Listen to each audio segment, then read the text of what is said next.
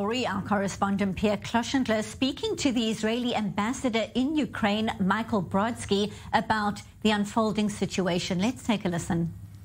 There is an emergency. Is the embassy preparing for evacuation or just decided to stay with reinforcements of the staff in Kiev?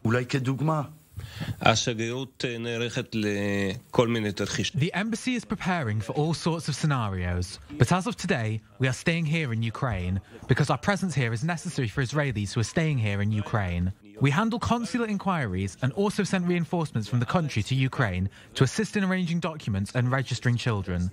At the same time, we continue to call on Israeli citizens to leave the country as soon as possible. Are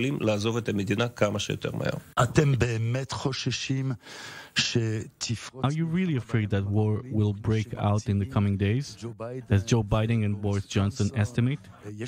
There are apocalyptic scenarios, but it is not seen in the field. We feel an increase in escalation, and we think we are approaching the decision point. But one does not know what will happen, when it will happen, and whether it will happen.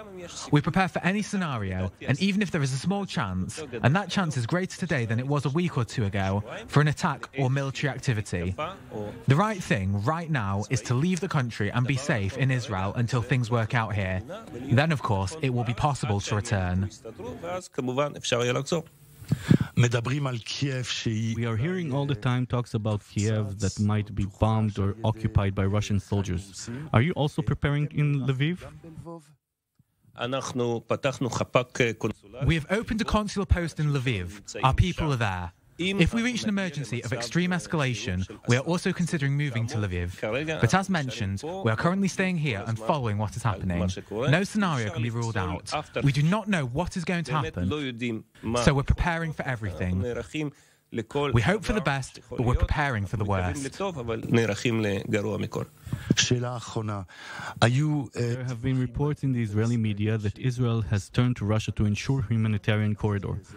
This is considered an aggressive move towards the Ukrainian government. Maybe you made a mistake?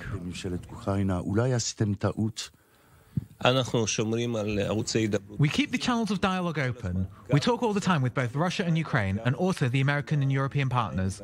And we will continue to talk to everyone because our top priority is the security of the staff and the security of the citizens. But the messages we conveyed to the Russians in the same conversation that took place a few days ago are first and foremost a message of de-escalation. But we are not interested in seeing any kind of military escalation here. And the second message, our real concern for the security of the staff and the security of the citizens. But it was interpreted differently, as if a situation in which Russia controls Ukraine. I think this is a misinterpretation. I had a conversation here at the Foreign Office, a very polite and clear conversation. I explained the intention, and I think that explanation was accepted.